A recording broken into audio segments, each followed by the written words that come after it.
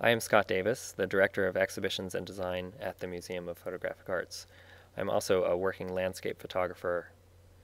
There is definitely an imaginative quality to all of Ruth Thorne-Thomsen's work.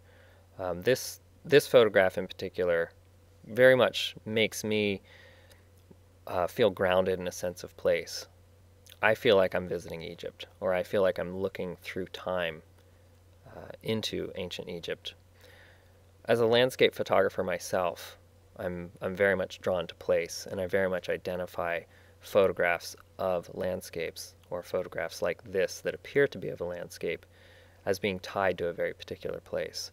So I want to find some kind of grounding, and in my mind I search for a place where this photograph makes sense. For me, that's Egypt.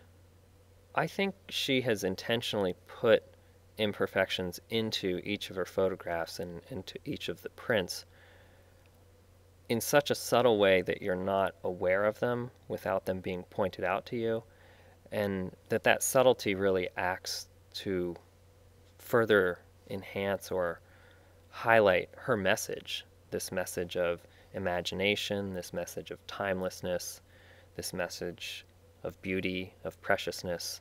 So many of these different words and ideas come to mind when I look at Ruth Thorne-Thomsen's photographs.